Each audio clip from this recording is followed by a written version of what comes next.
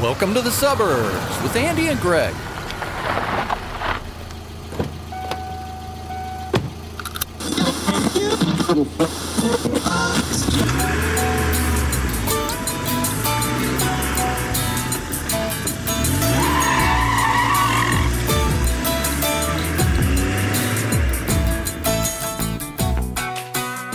Over the years, I've had crisis after crisis after crisis that I've navigated through. One I recall, it was at church, Easter Sunday, one of the biggest days of the year, of course.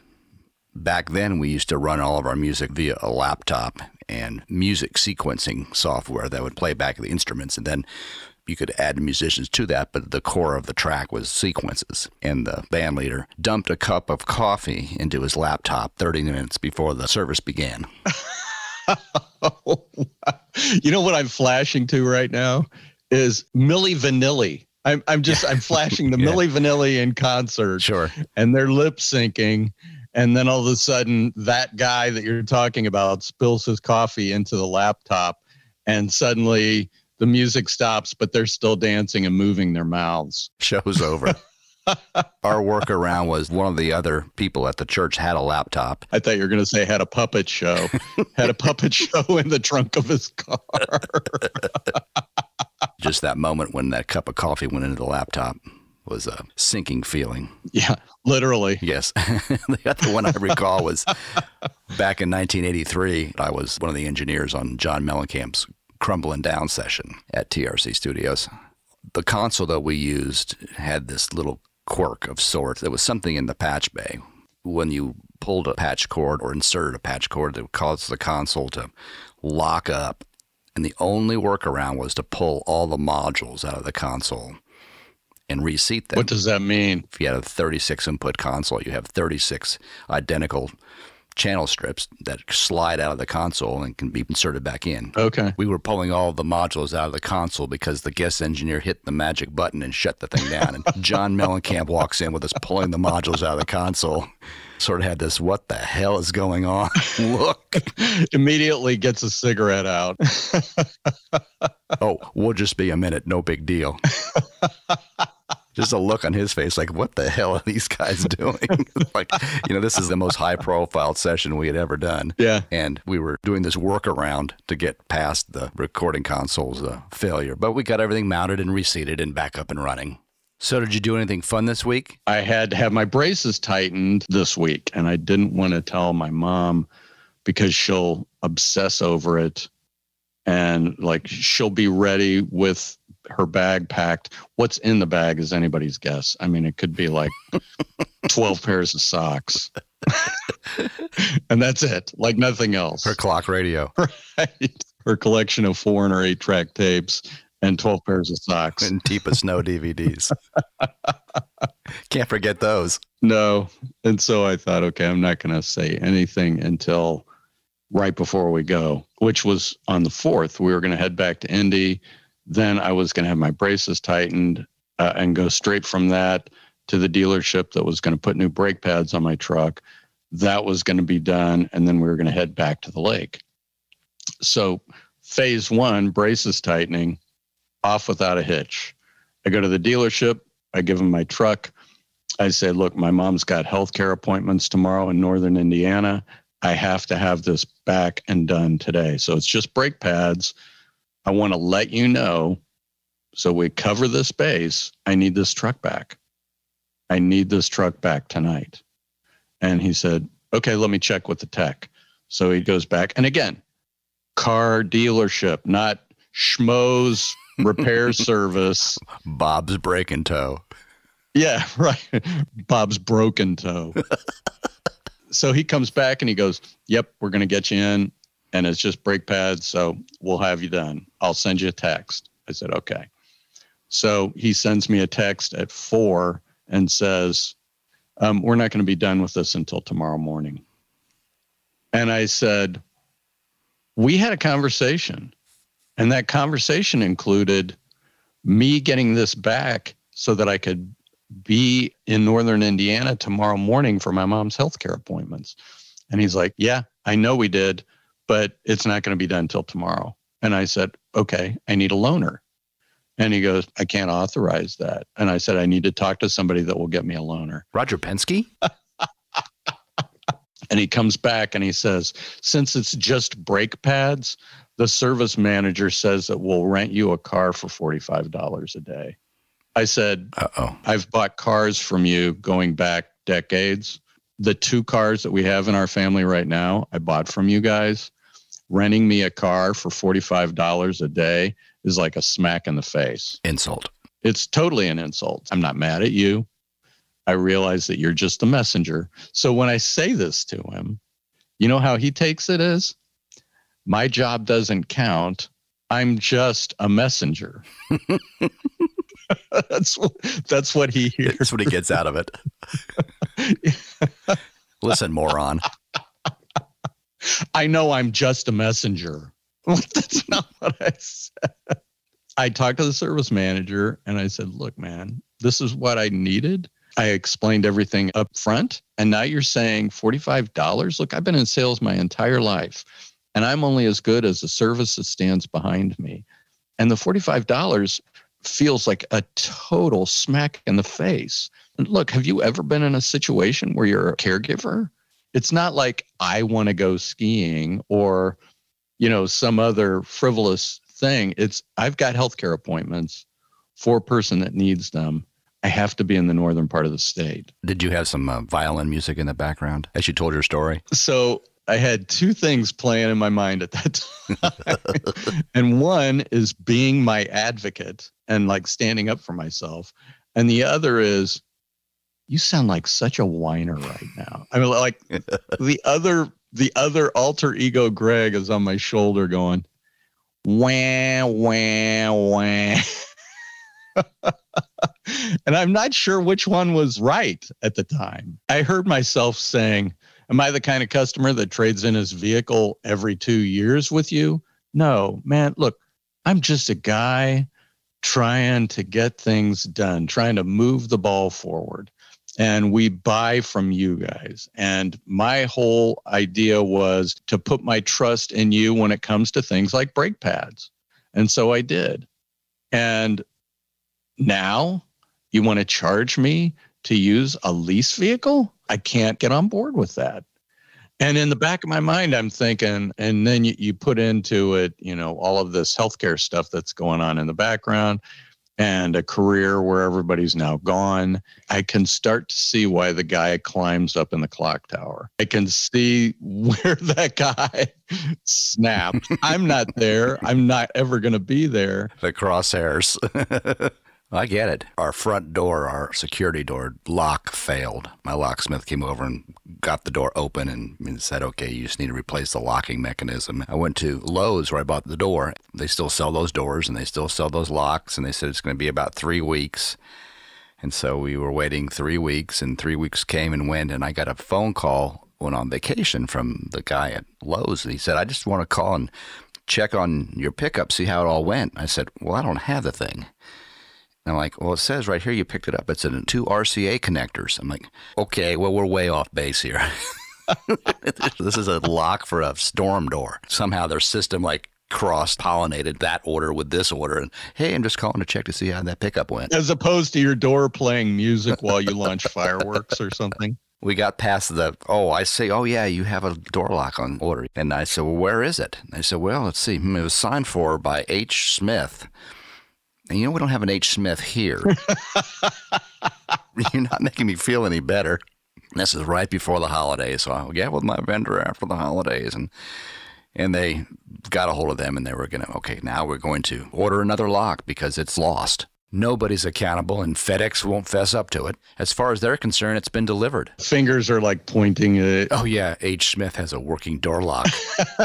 Harry Smith. Yeah. So then I went into sort of attack mode, saying, this is not my fault. We've waited patiently. You've had my money. So what was your tone? Was your voice louder? I was angry customer in that moment because I was angry. And so I gave him my whole diatribe about how I'm the customer and you've had my money and we don't have a lock. We've waited 3 weeks and now you're telling me we don't have it. Now we got to start all over again. I said, you need to get this thing ordered. You need to FedEx it to me. I don't have that kind of authority. You know what they say in a negotiation like that? They say that the most effective way of doing it is to assume the voice of an evening FM disc jockey. I could do that. I know you can. That's right. Next time that you need a lock, don't click into angry customer. Hey, this is Andy. It's 11 p.m. on Monday night. This is Hot-Blooded by Horner, and where's my lock? Right. Have you ever done a pitch to get out of a ticket? Yes. When I bought my Acura and traded in my Xterra. You're a name dropper. I am. Did you notice you were just name dropping like crazy? Well, that was the sound you heard on the floor, all those names hitting the ground. So I'm driving through the streets of Zionsville, probably going 33 miles an hour in a 30-mile-an-hour zone, and the lights come on, come to a screeching halt. Hands on the steering wheel, window down, doing all the things you're supposed to do when you're stopped by the police. Not rummaging through the glove compartment. For the bottle of scope. Yeah, right. Or the handgun. And so up comes this female officer, and she's, you realize how fast you're going, whatever I was. And okay, yes. Let me see your registration and insurance card. So you didn't say nice knockers or anything? No, eyes forward. Yes, ma'am, no, ma'am. Okay. And so handed the registration. What are your pronouns? Right. Looking at my registration, she goes, well, this isn't an Xterra. I said, no, I just traded in an Xterra. She goes, well, your registration says Xterra. I'm like, you're right. I thought, uh-oh, I never registered the new car. Oh, isn't that the dealership? Don't they do that? Well, here's the story. We bought the car from one of Jennifer's friend's husband, who was the Acura dealer, and he came down to the studio to do the closing, brought paperwork and whatnot, but didn't bring back the registration paperwork, apparently. Since I don't buy cars every 6 months, it just didn't cross my mind. I needed to register the vehicle.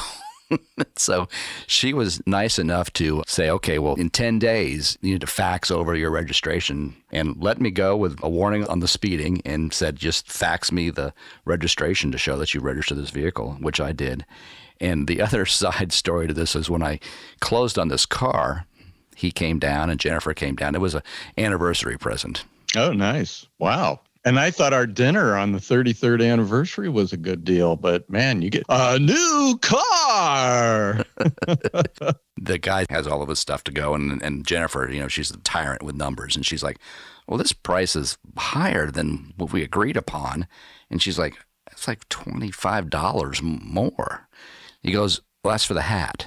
Well, you're charging me for the hat? Well, it's $25. He's like, okay, whatever, because I'd asked for an Acura hat out of the deal. I can't believe that's a line item. Jennifer told her coworker at work about this situation, and she raised hell with her husband. You frickin' charged him for a hat? He just bought this $40,000 car. And so then I get in the mail like a big book of car washes and oil changes as a consolation prize for this hat he charged me $25 for. A rebate on the hat. Man, you would think a guy that's in sales would be more aware, when it comes to public and personalities. That's a guy that doesn't normally interact with the public kind of move. It's just a bonehead move. I don't know why he would even consider charging me. I mean, it wasn't like it was a hoopty that I was buying. Right.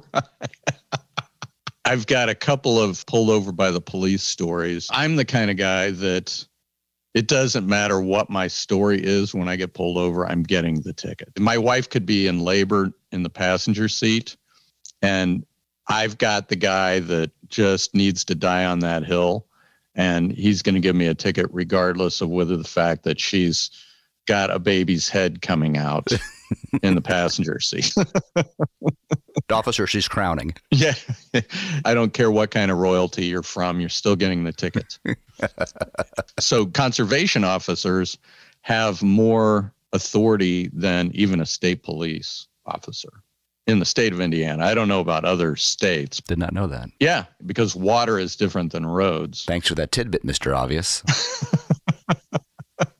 So they can pull you over on a road or water, and apparently state police can't. Back to the 10-page letter guy again. We're fishing together. We're in this Indiana state forest that used to be all coal strip mining, and they reclaimed the area. It's now a forest with a bunch of lakes. and it's really good fishing. So we're going to move from one lake to another. And as we're on the ramp to pull the boat out, here comes this conservation officer in one of these 6-wheel amphibious vehicles with like a trolling motor mounted on the front. So he can just drive down into the water, put the trolling motor on, and cruise on to go harass fishermen. And he comes up to me as we're on the ramp. I see him coming, so I've got my license out. And so Scott looks at me and he goes, "You don't even know that he was going to ask for that." I go, "That's what's he coming over to talk about the weather?" Of course he's coming up. So he looks at it. Ask you if you had a cigarette. Yeah, right. "You two got a Marlboro?" So he looks at it and he goes, "Oh, this is last year's fishing license." Here we go. And I go, "Oh, okay." So I go back into the same pouch in my wallet where I keep my fishing license, and I pull out another one. And he looks at it and he goes, "This is last year's fishing license too." I go, "What?" He goes, "Yeah." And I said, "Okay, well, wait a minute. Because you cross a threshold in April of having to buy, I don't know why they wait till April. They didn't used to, but you have to buy a new license for the new year in April." So I had just done it. I said, "I know I just did this." And he goes, "Yeah, this says that you bought it last week." And I go, "Yeah, I did." And he goes, "But you bought last year's." I go, "What?" So you should have asked him for a pen and then just changed the numbers. Yeah. Better now. I said, "How can I buy last year's license for this year?" And just doesn't even care. He goes, "Well, it's an option." Do you want fries with that? I go, "But you can see I bought last year's." I mean, who would think that you can buy a worthless license? It's a discount. I said, "I was doing the right thing." And he goes, "Well, hold on a minute." So he calls. Ghostbusters? He calls a number, talks to the person, calls back and says, "Yeah, you definitely bought last year's license last week. And so I'm going to have to write you a ticket." I go, "Are you kidding?" And I just was like incensed at that point. You should have used your FM DJ voice. Spinning the hits. That's right. Hey, and after this is Foreigners, hot-blooded. So you were non-compliant at that point, in his eyes. Well, yeah, legally I was non-compliant, and emotionally I was non-compliant. And so he said, "Yeah, I'm going to write you a ticket." And I said, "But you can see that I was deranged." Right. Was obviously full intention of being legal. This is like a glitch in your system that would allow me to do this. And he's like, "Okay, I tell you what, if you go down and get a new license and fax me the license this week, I'll tear up the ticket." I'm like, "Okay." So I go on my lunch hour down to the state office building because I was working at the time pretty close to there, walk into the DNR, show them both tickets. And I said, "I bought this ticket 10 days ago or whatever, meant to buy this year's license." "Sugar, you're out of luck." I was like, "What?" "You need to buy a new No, we can't do that." I go, "But I was intending to buy this year's license." Intent is 1/10 of the law. Yeah, apparently. And she's like, "No, we can't do that." "Okay, do you have a supervisor that I can talk to?" "Yeah, but she's going to tell you the same thing." This is like the stereotype of state offices. None of them want to get up and walk to the counter. Other than that one visit to actually look at my license, they're talking to me from their desk. Across the room? Yes. And so eventually the supervisor comes and I explain my situation. "Come on, look, both license. Why would somebody do this?" She goes, "Well, I'm not supposed to do this, but come on up." So I got to go to her office. She got me the right license and didn't charge me for it. But I had to, again, story number 2 of you got to go over the person's head to the next person up the food chain to get what you want. And I faxed the guy. In this day and age, I would take a picture with my phone and maybe text it to him. But at the time, I had to fax the guy to get out of the ticket. The guy that was with me, the 10-page letter guy, Scott, I was with him, and we had been to a club, The clubs had closed. He's a guy that needs to eat a sandwich after the clubs close. And so he's like, I got to get something. So we go to Wendy's. Name dropper. He gets his order. He pulls out onto the road. We're driving, and all of a sudden, the lights are on, and we're being pulled over. Sick feeling. Yeah. And he said, do you know why I pulled you over? And Scott said, no, I don't, but it might have been swerving because I was eating a chicken sandwich and driving with my knee. And the guy goes, it was swerving. You were eating a chicken sandwich and driving with your knee. And he goes, yeah. Can I see your license? And he looked at the license and then said, okay, use both hands on the wheel and let him go. Like, didn't give him a breathalyzer test, didn't question him. He didn't have to do any faxing to get out of the ticket. Had he been drinking? Well, yeah, he'd been drinking. That was his lucky day. I think he had paced himself. We weren't hammered. Hammered is never a good place to be anyway. It doesn't take much, though. Right. To be 0.7, 0.8. That's the scary thing. I'm sure he would have failed. And you could have finished his chicken sandwich for him as he was hauled away. Yeah. Tastes like chicken. Is it pescatarian? Poletarian. Poletarian. Oh, polet. That's right. Now there's a new one. A Segan. Have you heard that one before? Segan?